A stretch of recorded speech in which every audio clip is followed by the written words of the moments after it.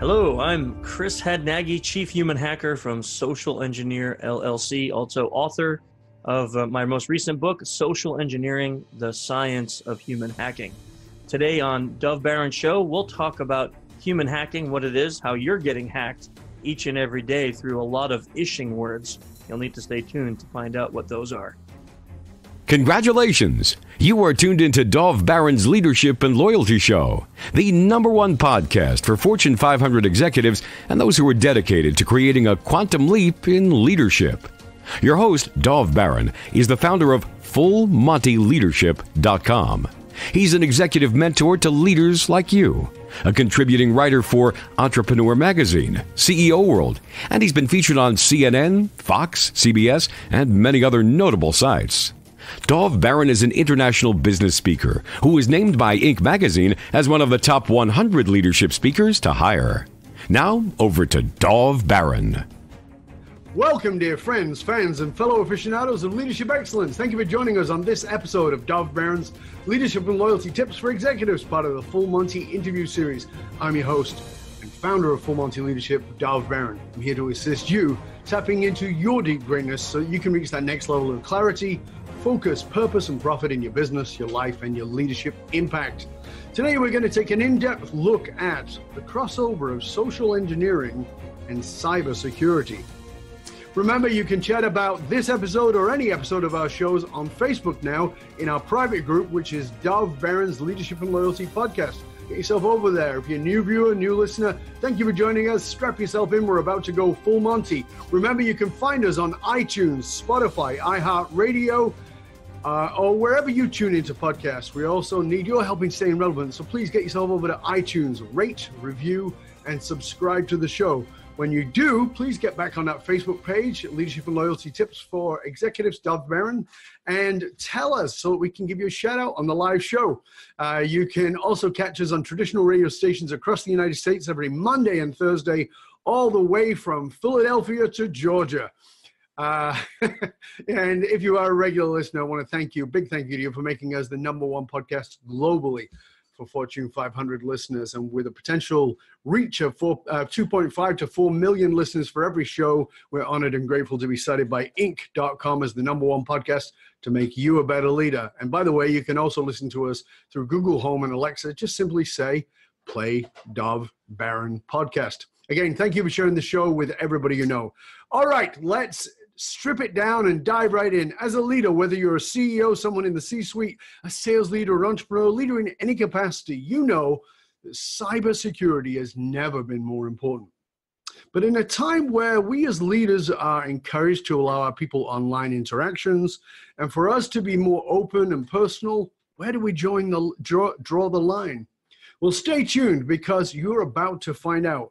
Our guest on this episode is Chris Hadnagy. Now, he is the CEO of Social Engineering, where he is the chief human hacker. He uses his powers for good to increase the security posture for organizations and provide security awareness trainings. He's also the founder of Innocent Lives Foundation, which helps track and capture predators who traffic and exploit children. Chris possesses over 17 years of experience as a practitioner of research in security field. His efforts in training, education, awareness have helped to expose social engineering as a top threat to the security organizations of today. Chris specializes in understanding how the malicious attackers exploit human communication and trust to obtain access to information and resources through manipulation and deceit. In addition, he holds certifications as an offensive security certified professional, OSCP, and offensive security wireless professional, OSWP. Ladies and gentlemen, please put your hands together and welcome Chris Hadnagy! James Wild, young man. Good to have you here, Chris. Thanks. Good to be here, Dov. Thank you for joining us, mate. I really appreciate it. You know, I I said in that intro there that you have helped to expose social engineering as the top threat to security of organizations today. Tell us a little bit about that, because I don't think we really grasp the gravity of this. Yeah, that's a really good question. So if we go back like 8, 9, 10 years ago, when I was just starting to write about social engineering, there was still a large bit of exploitation that revolved around software and hardware. So hackers were still getting in through the computers, through the network, through sending a malicious file. Now, if you jump forward 8 years and you come to the present day market, software and hardware companies have hardened the network. So it's very difficult for hackers to get in through hardware and software. But the attacks are still going up. So you look at what's happening, and it's all the human. Through phishing, vishing, smishing, and impersonation attacks, we see phishing, smishing. Oh, these sound very like Yiddish words to me. Yes, phishing and smishing and Yiddishing, and so what are those? I mean, are those when they send you a fake email saying it's your bank, that kind of stuff, right? Yeah. So phishing is all email-based attacks. So it's like what you said. Maybe I'm from your bank, or the new one that's going right now is from Netflix. That's a big one that's happening, saying that you're from a Netflix account, need you to log in, and they're getting your password and username, logging in, getting your credit card, taking over your Netflix account. Vishing, which is with a V, stands for voice phishing. So it's basically attacks that come when people call you and they say they're the IRS or they're from Microsoft or whatever those scams come in trying to get your financial data. Yeah, I bet I get at least a couple of those a week telling me that the Canadian tax are going to take me to court. Oh, dear. Wow. You're fortunate. Yeah. I'm popular. You're popular. You've never been arrested yet, have you? No, and it's amazing. Because I've according to these guys, I've owed money for a long time. Yeah. I get them from the IRS too all the time, telling me that there I haven't you go. paid taxes for a decade. So that's vishing. That's vishing. Smishing is through your cell phone. So like an SMS or text message comes in, huge in the banking world, right? So whenever a bank gets breached, you'll see smishing attacks come out, say like, oh, Bank of America needs you to log in here to verify your identity. And you click it, you log in on what looks like a mobile app, but you just given attackers your username and password for your bank account. Wow. Yep. And then impersonation. So that's phishing. Yeah, that's smishing. So SMS phishing. And then impersonation, because the ishing guy took a vacation, I guess, is just when they come and break into your building, right? And they act like they're an employee, or what we're seeing a lot in America. I don't know how this is in Canada. What they're seeing a lot in America is people making believe they're cops and pulling people over or issuing or stealing identities or issuing tickets, or in some really sad cases, some really gross men are hurting women by making believe they're policemen and pulling them over. Wow. Yeah. Holy crap. Yeah. That's pretty scary stuff. I mean, when you think about the fact that, just as a little sidebar, think about the fact that there are a lot of people in the United States today who are afraid of the cops, for, violence that's been done to people, particularly people of color. And then when you see that, and of course there are so many good cops and there's these few shitheads. And then, you hear these douchebags doing this stuff of impersonating a policeman and then doing this stuff. That's not helping the police force. Wow. It's not. As a matter of fact, in the state where I used to live in Pennsylvania, there was actually a warning issued because people were going to Walmart. They were buying the blue lights.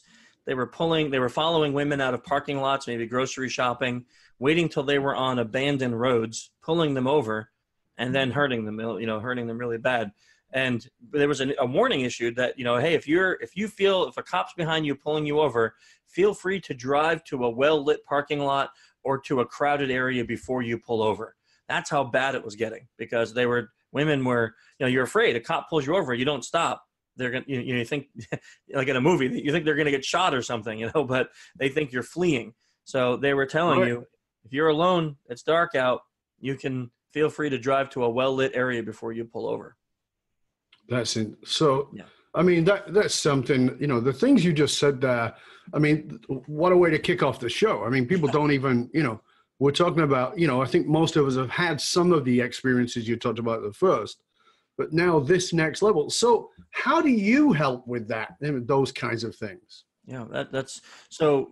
For example, like for businesses, since we're talking about leadership roles, the biggest thing that's happening right now around the globe is something called BEC scams. So business email compromise scams, and it's an attacker looking for a very wealthy company or a wealthy person, and convincing one of their subordinates to do a wire transfer of large sums of money. And we're talking like some of the BEC scams have been 50, 60 million, $100 million wire transferred out of accounts.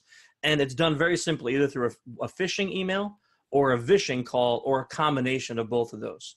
So the way we help is we actually test people's employees. So a company will hire us and they say, hey, we want to see if we're vulnerable to BEC scams. So we'll actually go and we'll phish them. We'll vish them. We'll break in their company. We'll convince one of their people to wire transfer money to an account. But when we do that, we're not the bad guy. So of course we return the money. We give it back to them. We tell them, here's how we did most of it. Most of it, except for maybe a few percentage. I don't know. It got lost in the transfer. Sorry. No, we never do that. Never, ever do that. No, I'm teasing. Not on camera, at least. But, we do all these attacks that the bad guys do, and then we come back and say, hey, here's how it worked. Here's how we did it. So now you can go through and you can fix it by doing 1, 2, 3. Wow. That's amazing. So, I mean, we're on a subject here which is sadly very high in the news factor, and it's, I want to address it.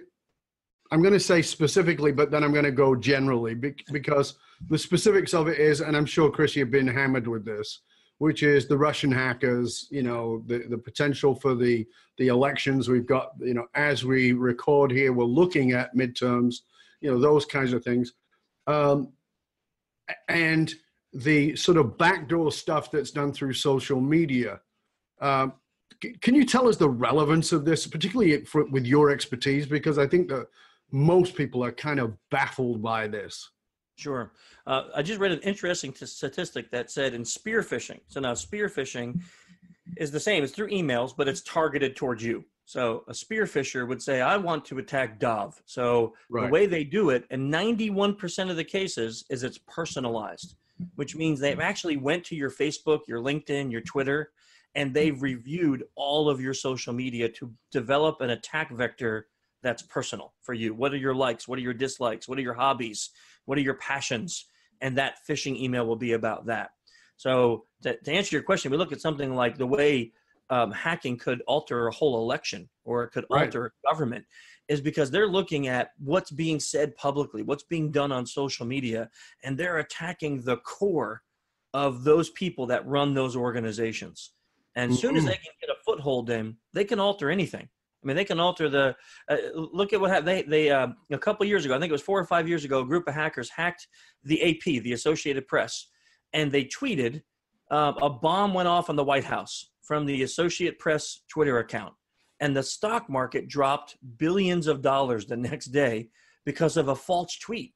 So they affected the market for 48 hours. They affected the market because of a fake tweet. So you think about that, and that's just we rebounded. It came back. It was not, everything got fixed. But you think of that, like you can alter the way a whole country is run, the way things work out, the way that people perceive something because of social media and the way it gets used and hacking it. So do you think that, there's this two-sided thing here, which is, the security forces of the US, CIA, FBI, et cetera, all say, the Russians hacked to influence the elections and are set up to do it again, and maybe actually are already in progress. And there are a bunch of people saying, if it did happen, it doesn't matter, as in they didn't have any real impact. I want to hear from you as an expert. Do you think it happened, and do you think it matters? Well, I can tell you hands down, every nation state is using hacking as part of warfare right now. It's happening across the board. I know people who were involved in Stuxnet back in the day, and that was a huge government-sponsored attack to take over an industry, right? So this is it's not science fiction. Governments are using hacking to attack other governments, whether it's Russia, whether it's China, whether it's the United States. It's happening all over the globe. And does it work? Yeah, it works. I mean, think about what could happen in an industry. I was just reading an article this morning. It said that after a company gets breached, they have a higher number of people quit or having to get fired because of that. So it affects it affects a whole. Huge. It can affect a whole market, right? Yep. So now you look at that and you take that away from corporate and you say, well, how does it affect government? Well, if you think that your government was put in position by a foreign entity, how much faith can you have in it, right? How much hope can you have in it? So with that, Chris, I have to ask, and this is, again, you've probably been asked this a lot, and if not, I know you will be, and that is, can we trust elections anymore? That's a really good question. That's a tough question, right? It's a tough question. I can't answer that 100%. I really can't. What I can tell you is that there has been a lot of proof that elections have been altered, and that there has been a lot of proof about how Facebook media, right? So I'm just picking on one that's been all over the social media. Facebook media across the board has been altered by fake news, by false media, by putting ads out there. Everything from the election to Black Lives Matter have all across the board have been altered by what they claim to be Russian hacking and other types of nation-state attacks to alter perception within a whole country of very sensitive and important matters. And it's very interesting to me because as you and I had discussed this in a previous conversation off air, I've been involved in studying politics and some of the darker side of those things for 30 years. I'm fascinated by it. And, people, talk about Iran today. And I'm like, well, hold on a second. Do you know the history of Iran? I mean, this is the most civilized country in the world for centuries. It is actually the foundation of, people think that Greece is the foundation. It's actually not. It goes back much earlier.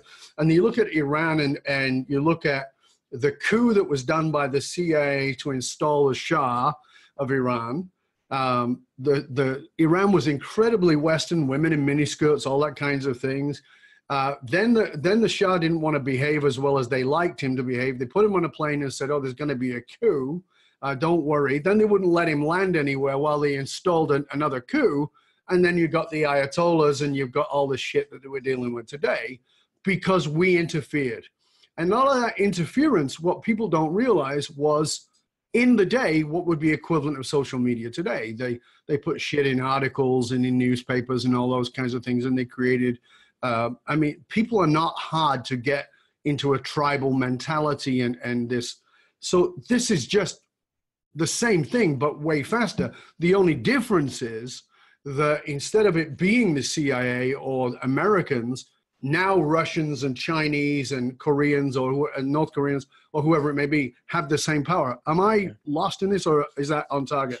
Absolutely not lost at all. I remember the first time I had started doing some overseas travel, and I was in India. And I'm in the hotel, and I turned the TV on, and there's a news program from Germany. And at the time, George Bush was the president here in the U.S., and there was a group of people in Germany who were riding and burning life-size dolls of George Bush wrapped in American flags, and they were burning them. And I had no clue what was going on. And I was on the phone with my wife, and I said, "Man, can you believe this news? Like what they're doing over in Germany?" And she's like, "What are you talking about?" And I'm like, "You have to be able to see it. It's all over the news." And she's like, "I don't know what you're talking." I'm like, "Go to CNN. It's got to be front page."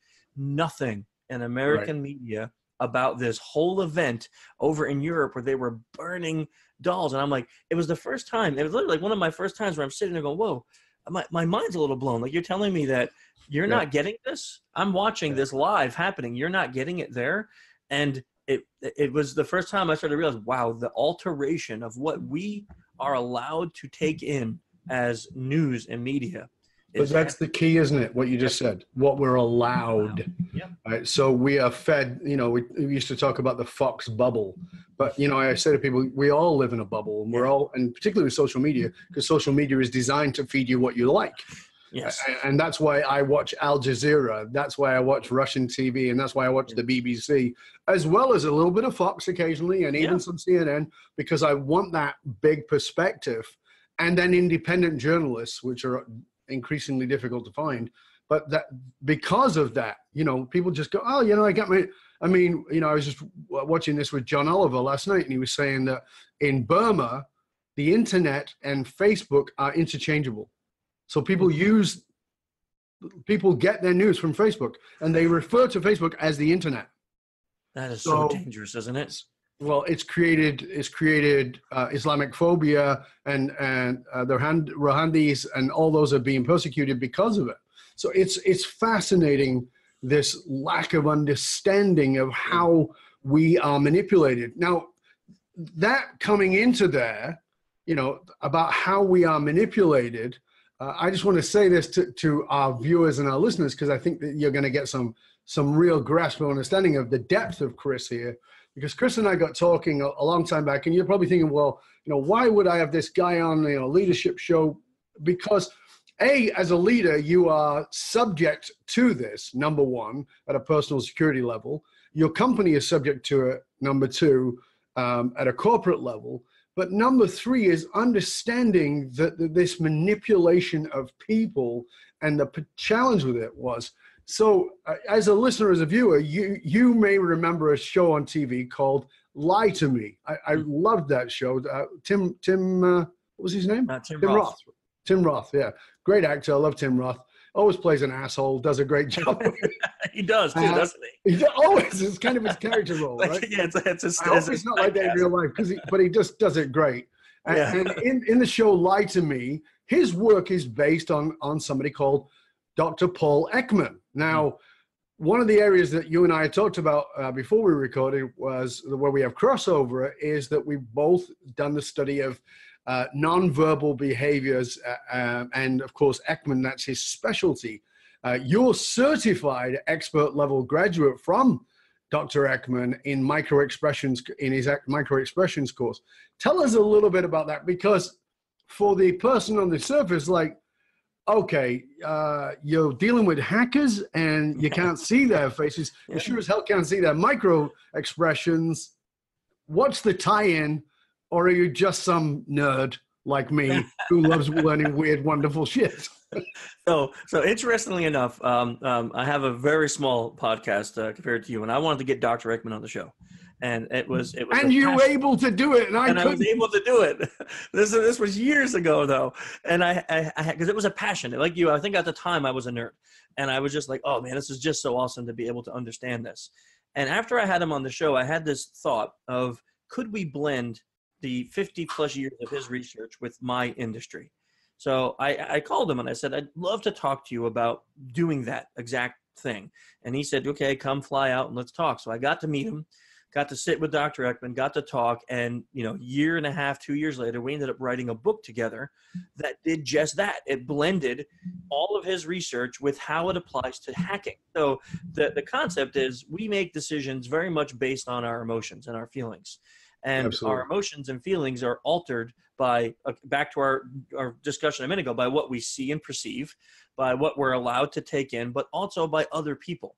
So if you were sitting here and you and I were talking and you were looking angry the whole time, I would be like, what am I doing wrong? Why am I ticking Dove off? What's happening? And I would be concerned about that. What I'm saying is not what you want to hear. And you don't have to tell me. You don't have to say like, oh man, I'm mad at you. I would just see it in your face. Of course. Thinking, I can make emotion exist in you by what I show on my face and my body. So I thought, this is a way to hack humans, right? If we can overload your ability to feel emotion by what I want to portray to you by controlling my emotions. And that's how it ties in to human hacking. So you're right. In phishing emails, maybe we're not seeing the person, but our nonverbals affect us when we're on the phone. And when you're sitting on the phone, if you're smiling, your voice is higher pitched. It sounds different than if you're frowning. It sounds lower. And if you're angry, it even sounds more tense and terse. Right. So our nonverbals affect our voice on the phone. When we're impersonating, actual coming and breaking in a company, our nonverbals go a long way to either show confidence that we belong or to show fear. So our nonverbals are very important from a human hacker perspective. But now taking it to the management, the excellence level, that C level, is also trying to tell people how to use their nonverbals when they're defending. right? So honestly, when I walk into a building and I'm looking at a row of security guards, I pick the one that's got his hands in his pockets and his shoulders down. And I'm like, that's the guy who's going to be the weakest, not the security guard who's standing up like this. And it's like, that's the guy who's confident. He knows what he's doing. I'm not going after him. I'm going to go over to the security guard that looks like he doesn't care about his job and just having a boring day. So nonverbals do a lot to exude to the public, to who people see you, on what your stance is and how secure you may be or how vulnerable you may be. Yeah, it's I'll tell you a funny story of this. I was in New York with a friend of mine. I was there for Book Expo America, and we were there to get him a publishing deal. We were just hanging out. We're hanging out with a bunch of publishers and editors, and we got invited to this party. But it was a tickets only private party. And one of the last living guy from the Ramones was playing, and it was actually his last gig before he died. So we had, so it was in this big place, and there was 4 doormen on the front, and we didn't have tickets. So we were invited, but we don't have tickets, right? And it's me and my mate and 2 other people who were with us. And Lee's like, oh, I just heard somebody say you got to have a ticket, blah, blah, blah, because we don't have tickets. How are we going? I said, follow me. And he goes, what do you mean? I said, all 3 of you, just follow me, do exactly as I do, and do not falter. And they're like, okay. And my friend Lee calls it, I use the force. Right? he used the force. And I just walk up, and I actually look for the guy who will make eye contact with me, and I do an animal. If you stare down an animal and you are unflinching, that animal backs away, no matter how confident it is, right? And I just go up, and I'm not super tall. I do have a physique, and I do have a face that kind of looks like you don't want to piss with me, but I just look at him, look him in the eye, give him a smile, give him a nod, and walk in. Yeah. And they walked in right behind me, and they get inside of my mate's like, you use the force. And I go, no, I just paid attention. That's right. And he goes, to what? And it was before I knew anything about all that stuff, right? And I said, to what? And I said, just to know who to go to. Yeah. And actually, I go the other way. You talked about the slump. I go to the strongest, most confident guy. Uh-huh. Because I'm like, yeah, if I know that I can go through him, nobody will question me. Right. Because he'll look and go, it's like, yeah. So it's the same thing, but it's paying attention. Social engineering, in essence, what you just did. You can now take my job and break into buildings for a living. Well, it's one of the things, right? It's like, and it's one of my questions to you. I'll actually ask you right now. It was later in the show, but I want to ask you, what is one of the things you do that other people see as easy? That is not easy, that maybe was very difficult for you, but other people see it as like, it's easy for you. That's a great question. Wow. Something that other people view as easy that I know is very difficult. I think if I had to go back from a business perspective, I'd have to say that just starting in this industry, when I started social engineering as a job, there was absolutely nobody doing it solely as a career. There was nobody. I mean, there was people that were doing some SE as part of their pen testing, penetration testing business. But when I remember the day I came home and I said to my wife, so I want to do this thing. I want to start this company. I want to call it Social Engineer Genius enough, I know. And I want to just focus on the human aspect. And she's like, great. How many people are doing it? And I'm like, well, none. She's like, so how do you know you're going to make money? And I'm like, I don't. I just have a feeling. I have a feeling that this is the future. This is the way hacking is going to go. And she was like, okay, let's give it a try.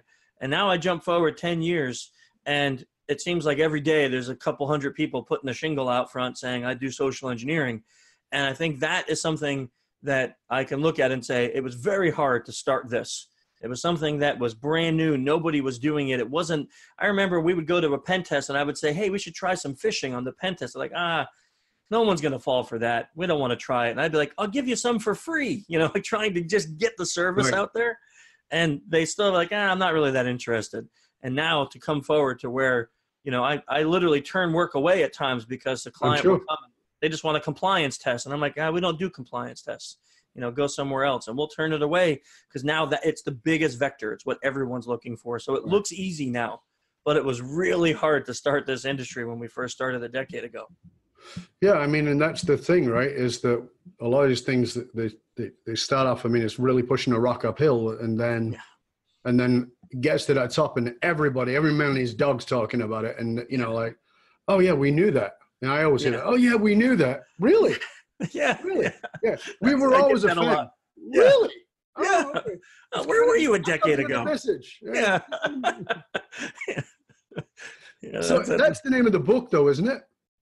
So my newest book is Social Engineering: The Science of Human Hacking. Right. Yep. That's my newest one. Right. When did that one come up? Oh boy, just July. So it's not even it's like a month and a half old. Okay, very good. Okay, so we have to make sure that everybody knows about that. Where can people find out about that book?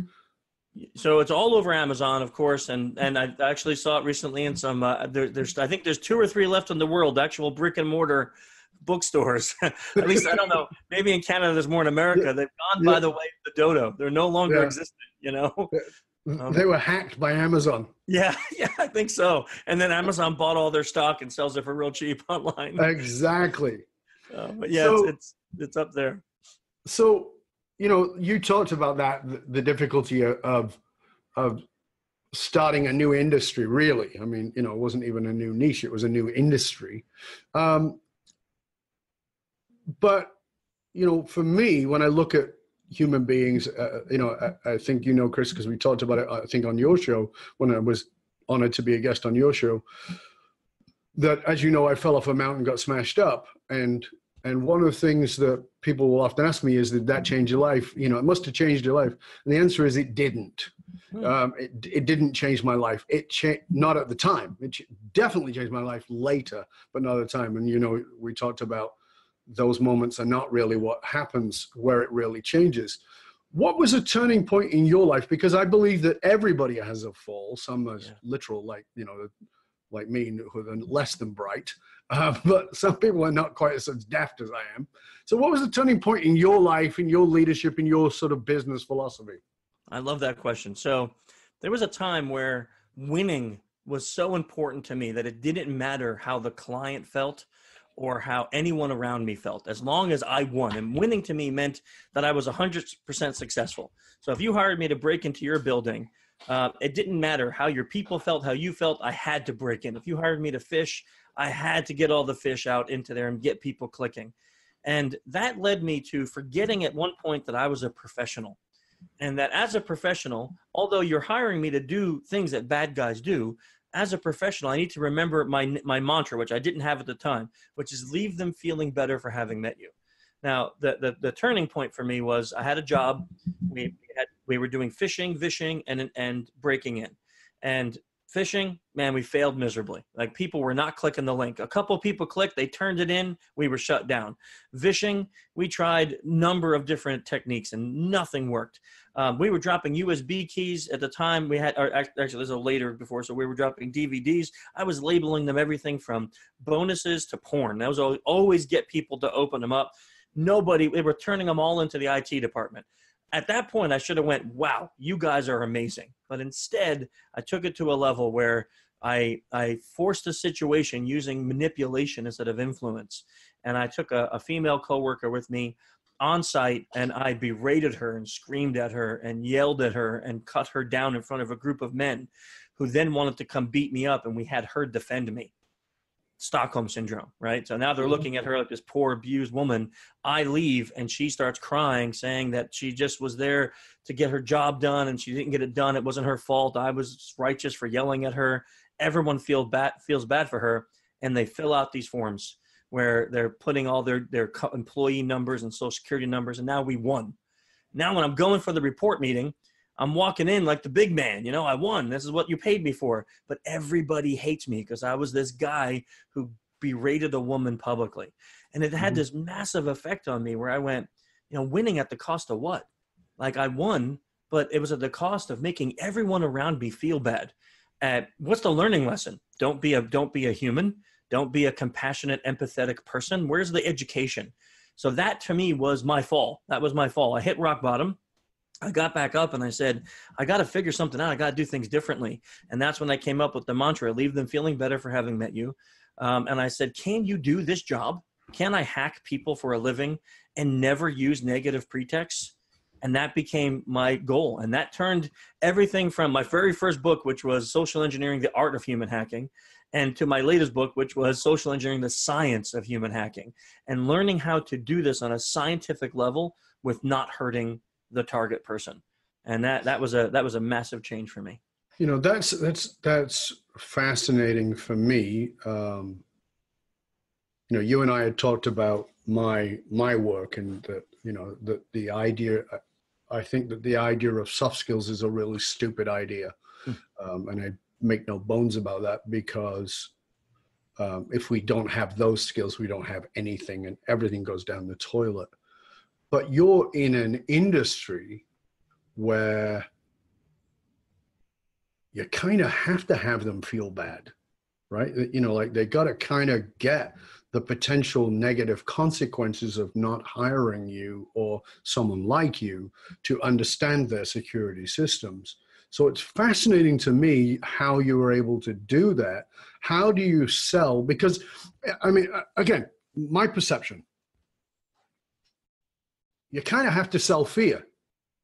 You know, either clear the shit up, or the Russian government are going to be running the U.S., you know, the White House. Yeah. Clean this shit up, or they're going to be running Congress. You know, clean this stuff up, or else they're going to be hacking your bank account in your company and sending $50 million to a Nigerian prince. You know, it seems to be fear-based. Mm-hmm. Tell me how you get around that, Chris. Yeah, I love it. Very interesting.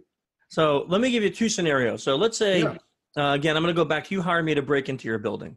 Right. And I'm going to give you a real scenario that we did. So we did a little research in the area, and your building right next door, there's a big construction project.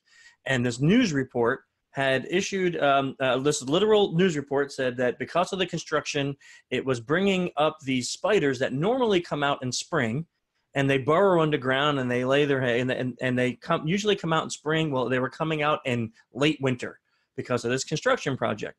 So they were non-threatening, not bad, not poisonous. They were just a lot of them. So I developed a pretext where I was a pest control person, and I'm going to go break into your company. Now, think about this. Now, here's the difference to answer your question. I can walk up to the secretary, who I know most people have a fear of spiders, and I can tell her, I'm here to spray for spiders because there are these horrible poisonous spiders that could kill your employees if I don't spray. And that's going to elicit a fear that's like, oh my gosh, we better do this. Or I can say, hey, you know about the construction next door? Here's the article. You see it in the paper. We were sent out to spray for these spiders, so you know you don't have any problems here. And then she goes, oh my God, I don't want, well, don't worry, they're not dangerous, but we just need to get rid of them because they'll infest everything.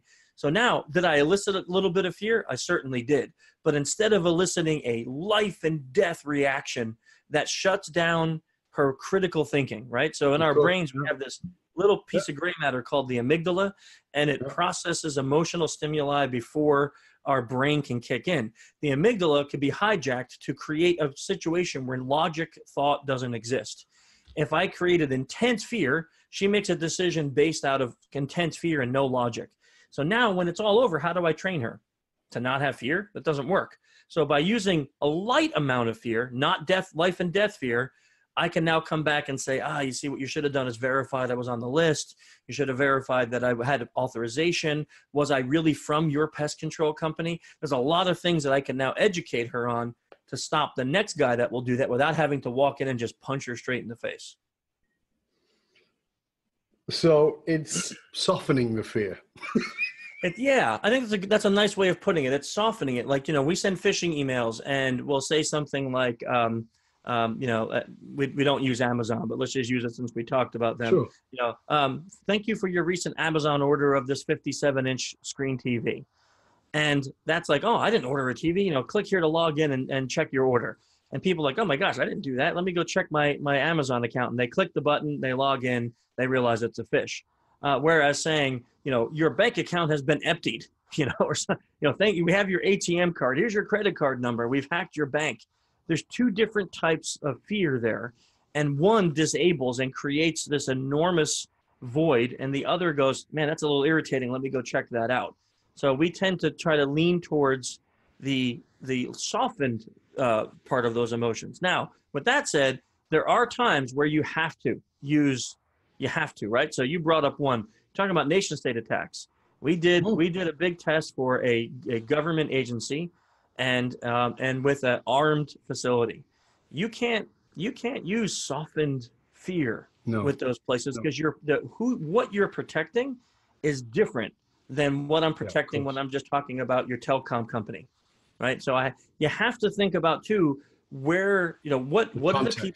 Yep, your context, the people, the pretext, everything you're protecting, and that determines how far we go. So, we're in the last part of the show here, and there's actually, you and I, we know this from our previous conversation. We could go for hours. Yeah, we could. But we could. But let's just go to one simple question right now. Simple for me to ask, and maybe not so simple to answer, which is, we're talking about all these potential threats, but what can we do? Because, if somebody sends me an email, says, oh, your 57-inch TV, I go, I didn't order that. Is the best thing to do ignore it? That's a great question. There's a couple things that can be done, right? So in that case, what I would suggest, in the case that you just gave with the email, don't click on anything in the email. Open up a browser, go to Amazon.com, log into your account, and see if there's an actual order there. And if there's no order, then go, that was just a spam email, and you can delete it and move on, right? Or report it to your IT company if you're at a business. In the case of where you're being approached by someone, and maybe you have to make a decision quickly, I tell people that, and Daniel Goleman in his book about emotional intelligence that talks about amygdala hijacking, he brings up just a short pause, something as quick as 20 or 30 seconds, which may seem forever, allows your brain to stop thinking emotionally and return back to critical thinking. And sometimes people just need to step away from the email, or put the call on hold, or step away from the front desk and say, excuse me, yes, I'll be right back. Let that emotion go away so they can critically think about what the next step is. That one thing alone could make all the difference. And we tell people education and critical thinking are two of the biggest things to combat cyber attacks and social engineering attacks. Yeah, and I want to give everybody a tip on it too, because when that stress happens, as you said, the amygdala gets hijacked. 27% of the blood flow to the frontal lobe, which is a cognitive thinking, stops. So you're 27% dumber in those situations. Not you, me, all of us, right? Yes. So one of the key things you can do, and is to remove eye contact if it's a physical person, is to remove eye contact because because of social pressure, we feel we're being rude. So as you just said, excuse me, I just got to go in the back for something. And if you can walk away for 10, 20 seconds and focus only in on your breath, your brain will come back, that 27% blood flow, and it can come back just enough to say, I'm not sure about this. I have to check. That's all you need to do. So that's a really important thing, because as you said, it's very important. You've got to get your brain back online, and we've all been under those pressures. And you should know, if somebody's doing that in your face directly, they are trained to push you. They are trained to keep you in fear. That's why when the IRS or Canada Revenue Services contacts you, they say, if you don't respond to this, you will be taken to court. They don't say, it will probably be all right. So it's really important to remember those things. And, it's easy I had that reaction when I forgot the very first one. I was like, oh shit, really? So what I do, I didn't call them back. I called my accountant and said, is that true? No. Oh, okay, good. Right. So it's very important. Little sidebar for a moment. What's the best piece? Because a lot of what you're doing is guiding people in ways that they don't normally get guided. So what would you say is something that the best piece of counterintuitive advice you've ever received? Counterintuitive advice. So when I work with large companies, a lot of times they feel the solution to the problem is to find the weakest person or persons, fire them, and hire new persons. The problem is that this situation is human. just like you identified in what you were saying previously, you can fall for it. I can fall for it because Of course. you also have an amygdala. I have an amygdala. You have a frontal lobe. I have a frontal lobe. We both have blood flow. So we're humans. And whatever our triggers are, we can fall for the same attacks as the next person. So when you find the weak link in your company, unless they're doing something illegal or terrible to hurt you, you fire them, you replace them with the new human. That new human is just as vulnerable as the old human. There's not a human 2.0 yet. So we're not, there's no upgrade. So it's to me, the counterintuitive is to look for the situation, look for the problem and blame it on the person, and to not look and say, you know what, this is actually my fault, because maybe as a leader or a business owner, I haven't put enough time, effort, energy, money into making my company stronger. And in essence, I'm blaming the soldiers for having a weak army, when really it's the general that needed to be taking the lead and showing the proper way of making it work. And that seems a little counterintuitive, because even as a company owner myself, when something bad happens, it's easy to blame the person who just messed it up. And it's harder to sit back and go, okay, did I add to this problem at all? What can I do to fix it? Where was the flaw started? There's an interesting piece in there, what you just said, because when I think about it now, in that context, I go, do I fire the person who screwed up and replace them with somebody else? Or do I look at that person now as an asset?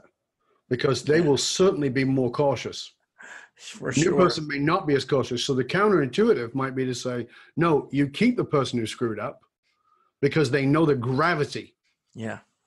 So my job is to really clearly explain the gravity of the situation, not to fire them, but to give them the gravity of it, because they've already felt the sting. They are likely, and actually maybe even put them in charge of training somebody else. They may actually become my best person for this. Mm-hmm. I've done exactly that. We had a situation where we were doing a bunch of phishing calls and phishing attacks, and one woman who fell for the fish, and we had called her to see if we could further the attack, and she got really upset, and she caught us in the middle of it, and she stopped us, and we told the company, make her your security advocate internally.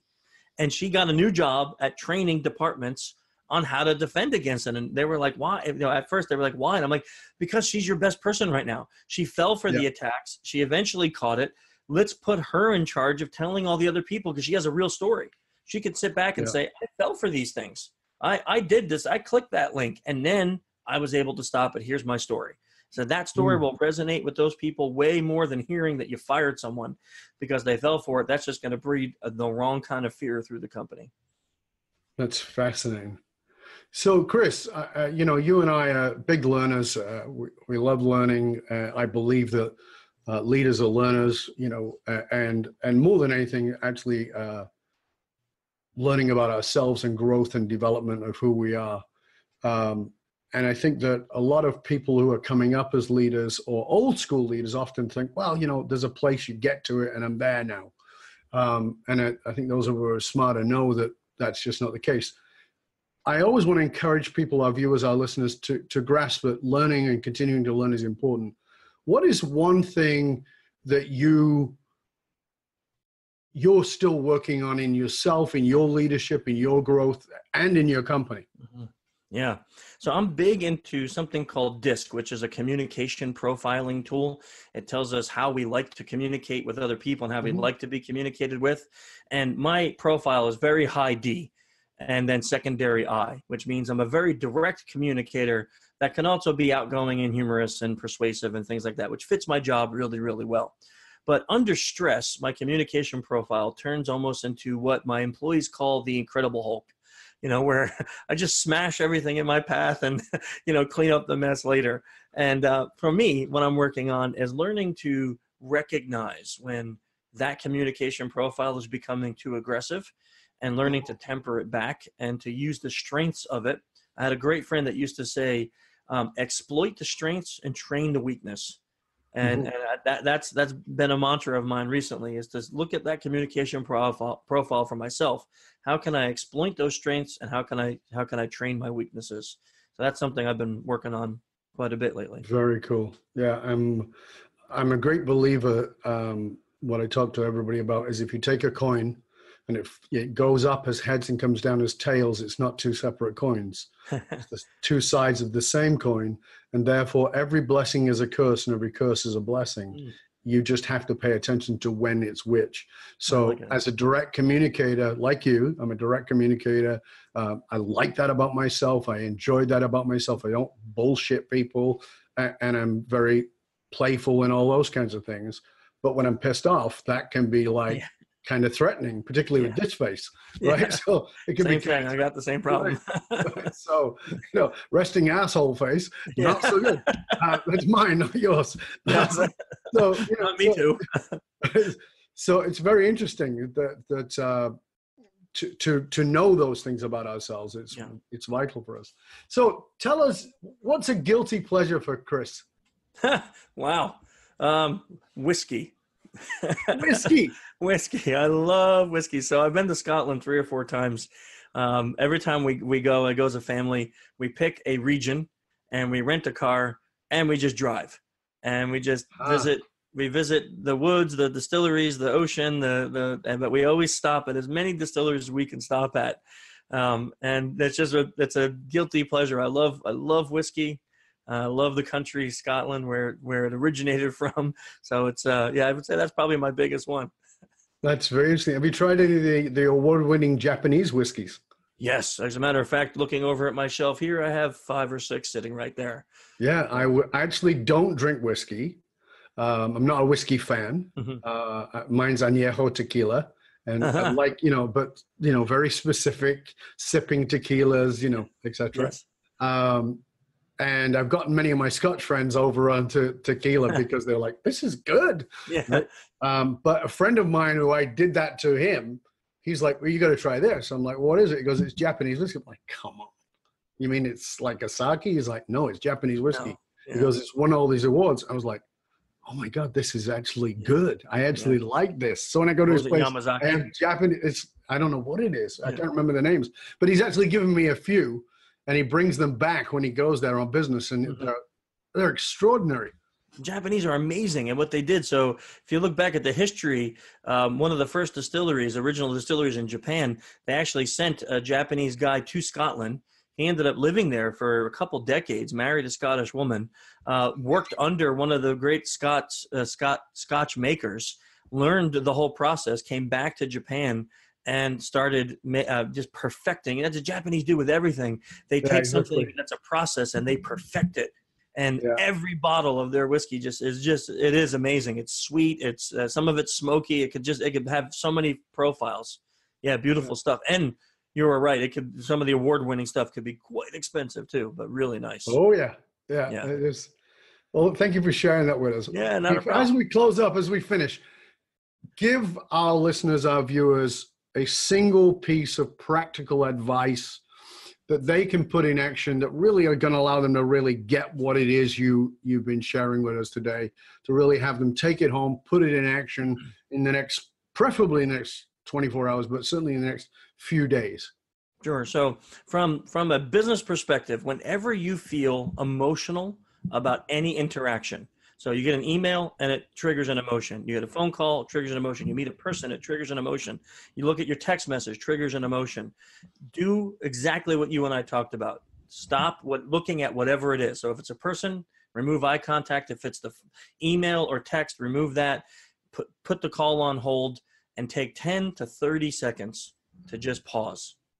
And if you do that, I guarantee you will see a massive reduction in how vulnerable you are to attack. It's such a simple thing that most people go, it can't work. It seems so stupid. And then a lot of people also go, yeah, but we're so busy. I don't know if I have 20 or 30 seconds every time I feel emotional. Well, I guarantee you the cleanup from getting hacked will take way longer than the 20 or 30 seconds you need in order to return to critical thinking and save yourself from a breach. You know what? That is such simple and powerful and practical advice. And by the way, we're talking about hacking and phishing and smishing and schmushing and schmoozing and all those kinds of things. But let me just tell you, use that technique with your partner. When your beloved pisses you off, your mom told you, count to 10 before you open your big fat mouth and say something stupid. Well, it's the same rule. Yes. It works. It works so good. Shut up. Shut up. And just get yourself away. Yeah. And that's all it takes. Be willing to say, I want to talk about that, but I just got to go pee. Yeah. That's what you have to say. I Yep. want to talk about that, but I just got to go pee. Go in the bathroom. If you don't need to pee, run the water, Right. look in the mirror, and breathe. Come back 10, 15 seconds later, and guess what? You won't be getting divorced. Yeah. I love But it. if Or you in a keep big, letting your lips flap, you might end up in a court. yeah. Great advice. It's been This is great how- having you here, Chris. The It really Carriage has. and Marriage podcast. Exactly. That's what it is. Please tell our viewers, our listeners, where they can find out more about you, about the book, about all the things that you're doing, Chris. Okay, so I have a bunch of websites. I have social-engineer.com, which is our corporate site. I have the social-engineer.org, which is a bunch of free things like a newsletter, podcast, framework. And then our Innocent Lives project is at innocentlivesfoundation.org, which you can find out information about basically everything that I'm doing from one of those three websites. Fantastic. Thank you, sir. That's awesome. I'm just going to make sure we've got the other one down there as well. That's great. Well, we will post those for you. We'll share those on the show notes pages for everybody. Chris, it has been an absolute pleasure and honor having you here, mate. I really enjoyed it. And I want to thank you for having me on your show. That was a joy too. Thank you so much. Great stuff. And I'm sure that you and I will have lots more to talk about as time goes by. Thank you. Thank you, Dov. And you, dear listener, remember, dear viewer, remember that you can now chat about the show that you've been listening to or any past episodes by going to our Facebook page. Just go to the Dov Baron Leadership and Loyalty Podcast. And there you can chat with our previous guests, and you can chat with other listeners about what it is that you like about the show, what it is you got out of it. Because remember, the information's with the hole in the donut. Put it in an application. And remember, the research consistently shows that one of the biggest challenges facing the most successful companies can be somewhat counterintuitive. And these fast-growing companies often hit a point where they realize that they are spending a fortune attracting, training, and developing talent, only to have them leave at an alarming rate. If you're sick of investing in training and developing your talent, only having them leave before you get your ROI, then come talk to us at fullmontyleadership.com, where we provide the essential leadership skills to rekindle and amplify the hidden loyalty assets inside of your organization by tapping into purpose. fullmontyleadership.com, providing you with the concrete soft skills to get you and your organization to the top and keep you there. Why? Because you can't outsource authenticity. And also remember to stop by the Matrix, matrix.fullmontyleadership.com. You don't need the www. Just go to matrix.fullmontyleadership.com and get your Matrix self-assessment tool. It'll test you in the 5 areas of leadership so you can see where your real strengths are and what it is you need to build up on. Remember, you can also find us on Google Play and on Alexa by simply saying, play Dov Baron Podcast. Thank you for sharing the show with everybody you know.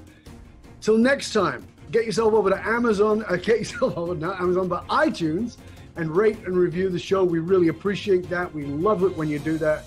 Until next time, this is Dov Baron saying, stay curious, my friend. Stay curious about you and your social engineering. How are you being manipulated, fished, schmished, and schmooshed? And really remember, what it takes is about 10 seconds to bring your brain back online. This was a great show with Chris, and I want you to take action on what it is. I'm Dov Baron. I'm here to assist you tapping into your deep greatness to reach that next level of clarity, focus, purpose, and profit in your business, your life, and your leadership impact. And I am out.